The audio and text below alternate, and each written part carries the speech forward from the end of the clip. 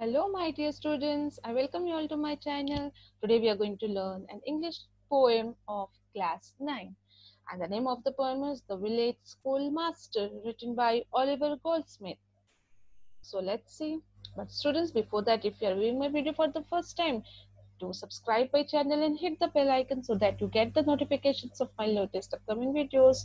Do watch the video till end, and if you like it, hit the like button. And students, you will also find 10 standard English explanation in my channel. You can go to the playlist, have a look, and also inform your friends. Okay, let's quickly take a look on about the poet.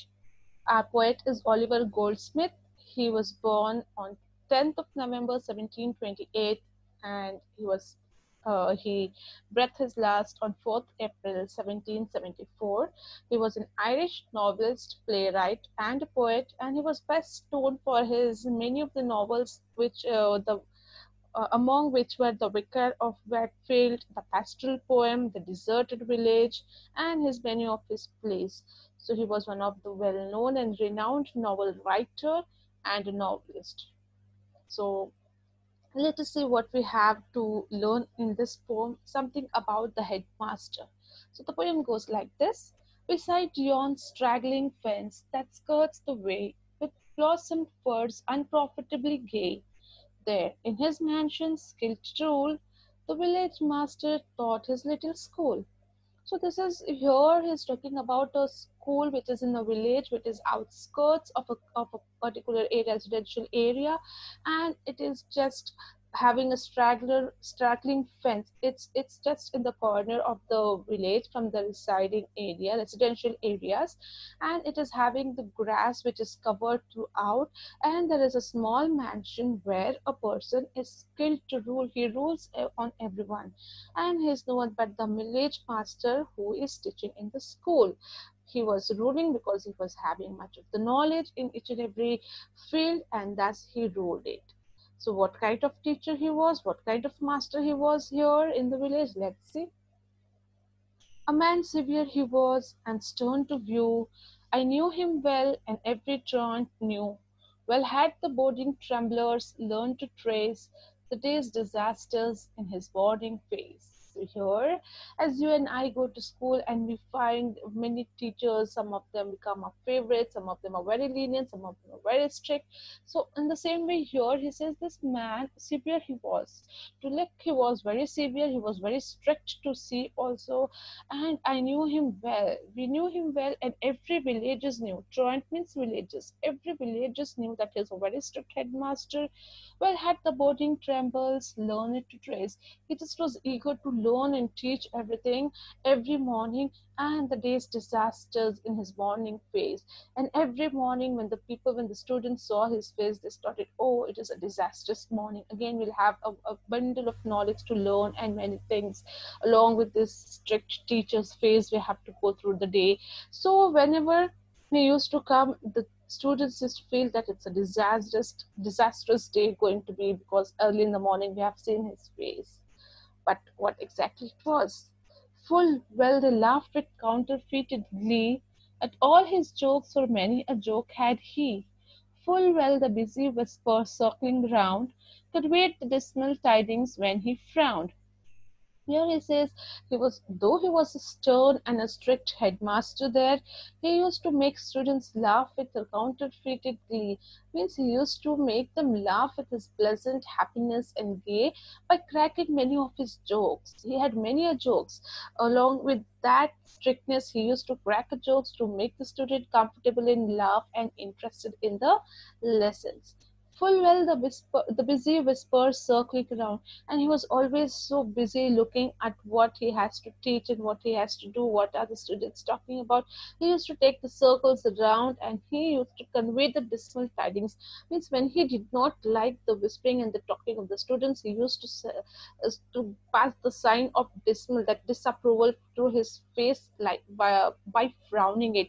You frown your face, your your upper head, the part of your forehead just is frown, and some marks come when you show your when you show that you are disapproving something and you are angry. So this is how the village headmaster here used to show his dismal tidings when he did not like that busy whisper when students used to talk among themselves. He used to take circles around them and he used to show this dismal tidings while he used to frown for that. Then, yet he was kind, or if severe in aught, the love he bore to learning was in fault. The village all declared how much he knew.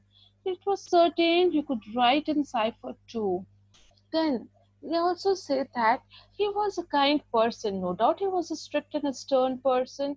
He was a kind, or if severe or not, maybe he was very severe, very strict, but the love he bore to learning was in fault.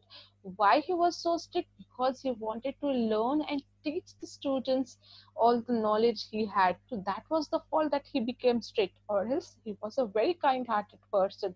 But when it comes to the field of education, he was very strict, and that was the fault that he became a strict person.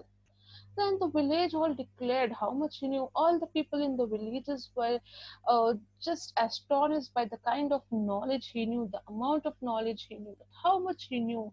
And it was certain that he could write and he could also make out many secret messages, and he could cipher and can come to know what are the people saying, what is it written. He could identify the writings and the readings and the messages passed there. So he was having such a talent that he was up to the mark in every field. So this was an astonishing thing, and the village people used to declare him that he is a person with ample knowledge. How much he knew, they used to say. Then lands he could measure, terms and tides presage, and even the story ran that he could gauge. In arguing too, the person owned his skill, for even though vanquished, he could argue still. So they said that he had so much of knowledge in each and every field. He could measure the land, he could do the mathematical expressions, geographical types and terms. He could identify. He could just calculate it. He could understand it. He could even say the story. He could even measure many things, the temperatures and everything. And when it comes to arguing, he even was having too much of skill to argue with the people. And if suppose sometimes he would be defeated, even then he used to keep his argument alive. He just still used to argue. That was the talent of this person, that he was excelling in each and every field, and so the people knew him very well. While words of learned length and thundering sound, amazed the gazing rustics ranged around, and still they gazed and still the wonder grew, that one small head could carry all he knew. Then the people used to think, while words of learned length and thundering sound, so many things he knew, such a vast amount of knowledge he knew, and this was amazing, and this amazed the people there. They used to gaze.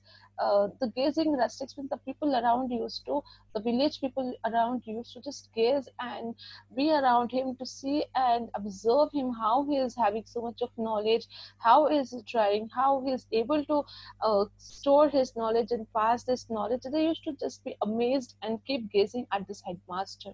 And still they gazed and still their wonder grew. And they still had this question, and the they used to wonder on him, like how this knowledge grew day by day. That a small head is having such a small head, how can it carry all he knew? So much of knowledge of different fields, how can he carry all in one small head? And this made them gaze and amazed by this talent of this village headmaster. So I hope students, you have understood the poem here, and I feel that you might have also come across such kind of teacher who was very strict but at the same time very kind-hearted and taught you many things, and because of which you become successful in your life. So I hope you like the poem, you understood it, and thank you for watching my video. If you liked it, do hit the like button and comment it, and keep waiting for my next video. Thank you.